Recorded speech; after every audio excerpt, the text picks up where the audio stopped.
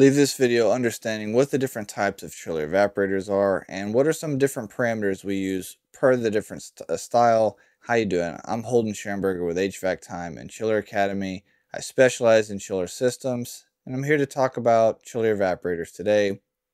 Starting off with a very basic one, we've got brace plates. So brace plates are quite literally just a series of plates or chambers that are many times welded or braced together.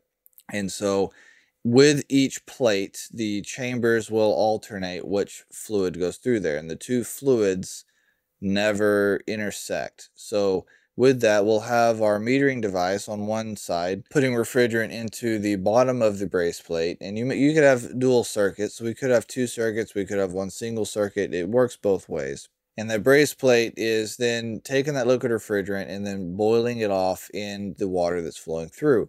The water for brace plates, the entering water is going to be coming into the top of the brace plate, and we're going to have a counter-flowing action. So your suction gas is going to leave the top, your relieving water is going to leave the bottom of the brace plate. The chambers are separated and they have kind of this rippling action to them. All of those things help create turbulence and encourage heat transfer between the refrigerant and the water. That's your basic brace plate, and typically a brace plate approach value is going to be somewhere around 8 to 10 has been my experience. Now, your approach is the difference between your saturation temperature and your leaving water temperature. If you don't have a heavy load, or if you have really good heat exchange, then that approach value will be really low. Your saturation will be really close, and in some cases, just barely off of what your leaving water is. Being an evaporator, your saturation is going to be lower than your leaving water. So you have to take some of those things into account. If we've got a brace plate that's not exchanging heat properly, but we need 45-degree water. Well, if we're running a 10-degree approach, well, that means that our evaporator saturation is 35 degrees. So just be mindful of how those correlations work. Now, the next type is kind of a tube and tube, or kind of a vat style almost, where you see this on little process chillers, where we've literally got a bigger tube and a smaller tube. The tubes are counteracting in flow, just very similar to a brace plate. Your metering device is going to be putting liquid into the bottom, suction gas coming out the top, entering water's coming into the top, leaving water's coming out the bottom. It's the same basic principle, a lot of the same basic values. Those are typically going to be a 10-degree approach heat exchanger, and you're only going to see those on smaller scales. It's things like little 5-10 ton process chillers and stuff. You're not going to see that on a larger scale system with 100 plus tons, especially. Getting into the larger evaporators, we get into the shell style. So the shell is literally a big steel cylinder with a bunch of tubes in the middle. It is called a shell and tube, and there's a couple of different ways that we can do this. So to simplify it, we've got flooded or DX. So your DX style is going to have your refrigerant on the inside of the tubes and your water on the shell side. One obvious way you know it's a DX shell and tube is the water is going to be hitting the side of the barrel, where your refrigerant is going to be coming into the end bell. The end bell is where the end caps are on either end of the cylinder, and then the main body of it is where it's going to hit the shell. So if you see that configuration, you have a DX evaporator, and you should be running an approach value of 8 to 10 degrees or less on that. Again, if things are working really well, you've got proper GPM, you should see the lower end of that spectrum. So you might see as low as 4, 5, 6 degrees, and that's perfectly fine. It's normal. Don't worry about that. Lower is not the main issue with these approach values. It's when they exceed the approach value that it's evidence of something is wrong. A variety of issues of what that could be. I could do some videos detailing some of those things more, like, well, how to deal with high approach. It's a good idea. I'm going to write that down. Now, the final style we get into are known as flooded shell and tube. And there's actually two different types of flooded that we use. But With a flooded, it's basically the opposite of a DX shell and tube. The refrigerant is on the outside, on the shell side, and your water is in the tubes.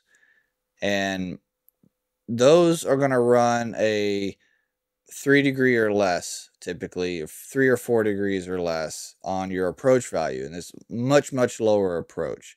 And very similarly, you'll know the difference by your water will come into the end bell and your refrigerant lines will connect to the main shell. So your liquid line or your two-phase line coming into the evaporator is going to be more towards the bottom for a traditional flooded, and then your suction gas is going to be coming off the top of the barrel.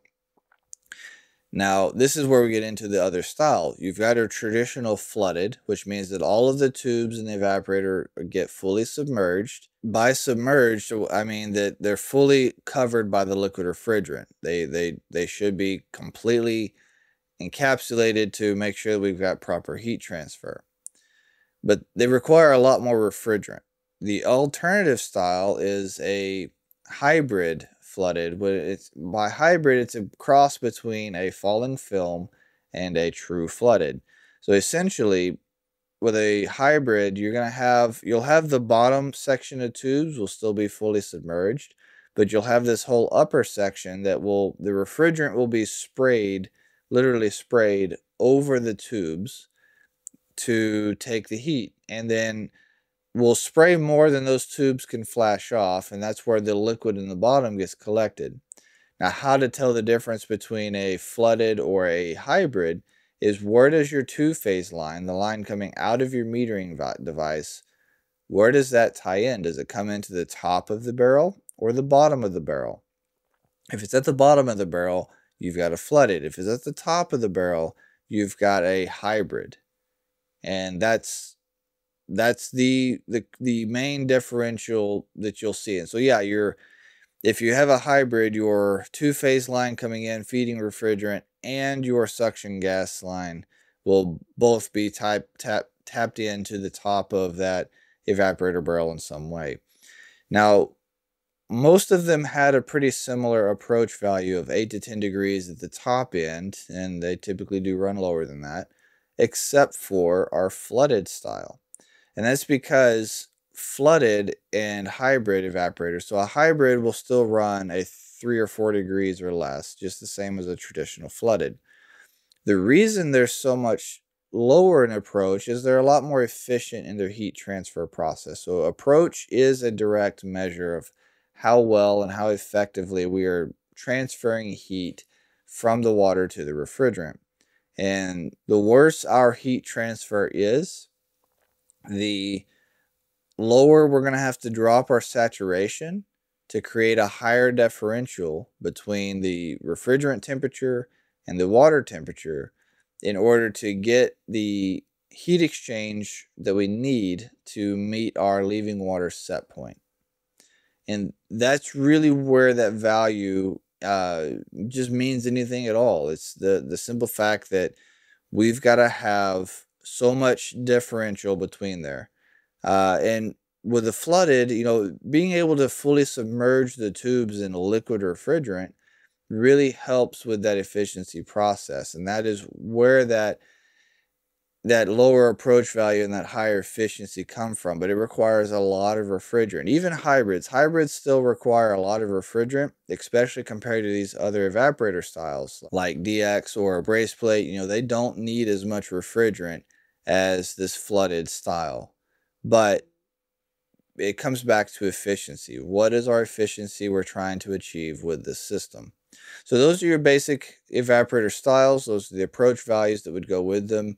And from there, you would just troubleshoot anything like normal. But it's really critical that your GPM be on point, and then you're going to operate off of the same basic saturation fundamentals as you would anything else. You really want to be careful not to get down into a freezing saturation. Well, instead of freezing air on a coil, we're going to freeze literal water in a pipe or a tube at this point. So we don't want to do that.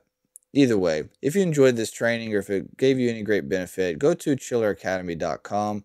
I've got a whole course on there where I take you through the chiller fundamentals and just teach you what you need to know so that you can effectively come into this chiller market and be successful, and just have the career that you want to have, and really own your craft. With that, MTT, make the time for your family, for your spouse, for your kids. They really need you. I appreciate you.